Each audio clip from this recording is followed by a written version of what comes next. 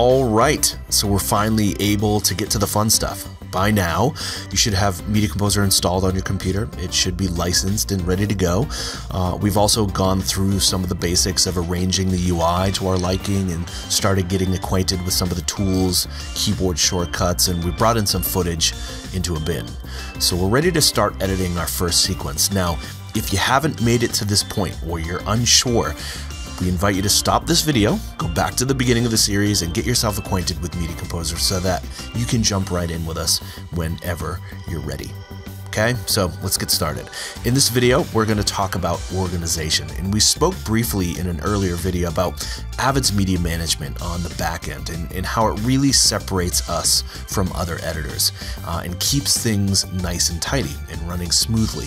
Well, just as important as media management is, keeping your project, bins, media, and everything else organized inside the editor is just as important and will absolutely speed things up for you because you'll always know where a certain clip or piece of material is.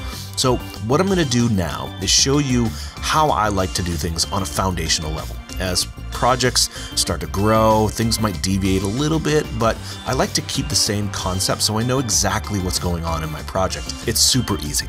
Now, what I like to do right away is set up bins in a certain way so that I can separate certain types of media. Here's what I mean. First, I'll create a bin and name it sequence. This will be for all my sequences.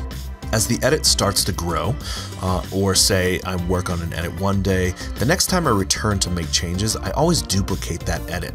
Just in case that if the edit goes in one direction and I really don't like it, by duplicating the last sequence I worked on, it allows me to go back if I need to. So again, the sequence bin will be where I store all the different versions of sequences in my project.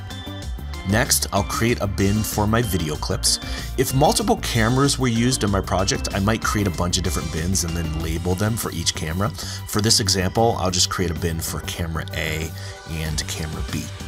Next, we'll create a music bin. This will be what I use to store any music that I might use in my sequence. A bin for voiceovers, a bin for graphics, and for titles. So you can see where I'm going with this. Keeping your media in bins organized this way as much as possible will make your life so much easier, especially as the project grows. Developing good habits now will ensure your success in the future. So in the next video, we'll get some media into this project. We'll start logging and sifting media just so we can get a better idea of what we have to work with so that we can start editing.